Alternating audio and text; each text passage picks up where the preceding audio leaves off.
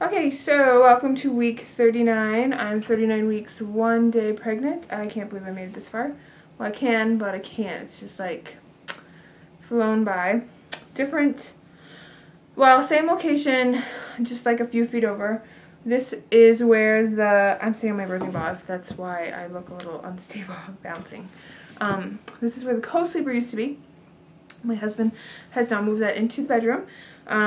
So here I'm going to put the glider. So the glider will move over a few feet. So when I do the nursery tour, you'll see the setup of what is actually in her nursery, because there's no bed anymore. There's the co-sleepers in our bedroom. And I'll show that too. Yeah, my husband set up the co-sleeper. And one of the big things for the co-sleeper was the legs. If you're familiar with the Arms Reach co-sleepers, they sell leg extenders so that the co-sleeper and the bed can be on the same height. Because we have a pillow top mattress, so our bed is actually really high. So the leg extenders, I read the reviews and they did not seem that great. So my husband actually built, I don't know, our own version of leg extenders. He got some PVC piping and brackets, and actually it's really sturdy. Sorry, it's really hot outside. I'm really thirsty today. So now we just need to like finish, like straighten up the nursery, because now it's just like stuff is all moved around and I need space for like blankets and stuff that were just like stored in her co-sleeper for now. So that's a big thing out of the way. Pretty much all the decorating is done. I just have a few little things I need, like the lampshade from her diaper changing table. Can't find one I'm happy with. And put a couple pictures up, and I think that's it. So that's really great. Pretty much ready for her, except for straightening up the nursery and stuff.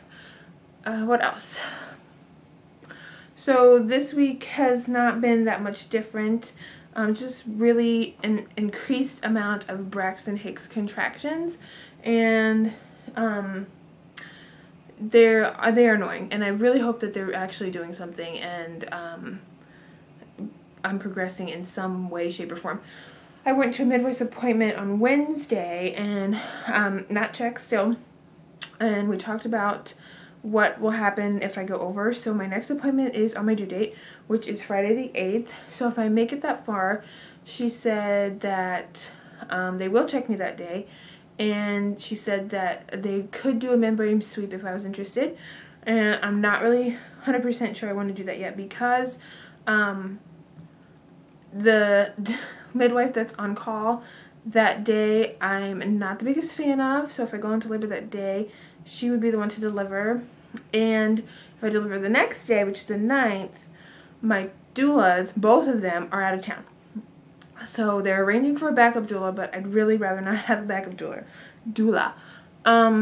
So I'm really going to have to think about the membrane sweep. I'm debating asking her if we can just do it, if I can come back on Monday, because I work at the hospital where I'm delivering at, and I work literally 25 feet from the OB-GYN clinic. I don't work in an OB-GYN clinic, but I work really close to it. So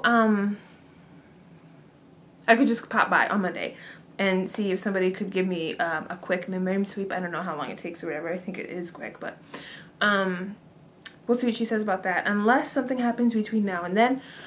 So things that we're doing to not really induce, but to kind of encourage labor. Eating pineapple. I am drinking the red raspberry leaf tea still. I am doing the evening primrose. I'm doing 1 orally and 2 suppository vaginally style. Walking, intimacy, those kinds of fun things. Sorry, Dad, if you're watching. But you know what they say, you get the baby out the same way you got the baby in. So we'll see what happens. Nothing so far. Lots of cramping and nothing else. She said that my midwife talked about what happens if I go past 40 weeks. She said at 41 weeks they can offer me to be induced, and I said no, I'm not interested in that. So she said, okay, so we'll schedule a 41-week appointment, or 41-week appointment, And at that appointment, they can do an ultrasound and a non-stress test to check the baby to see how she's doing. And then after that, they'll let me go up until 42 weeks, and then they talk pretty much doing induced labor. So I really hope I don't make it to that 41-week appointment. I really don't want to pay for another ultrasound. I don't want the non-stress test.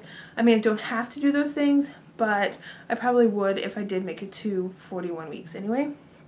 So I don't even want to make it to my due date because of all like the circumstances. And I know she'll come when she comes, but I'm just really stressed about both my doulas being out of town the day after my due date. So we'll see what happens between now and then.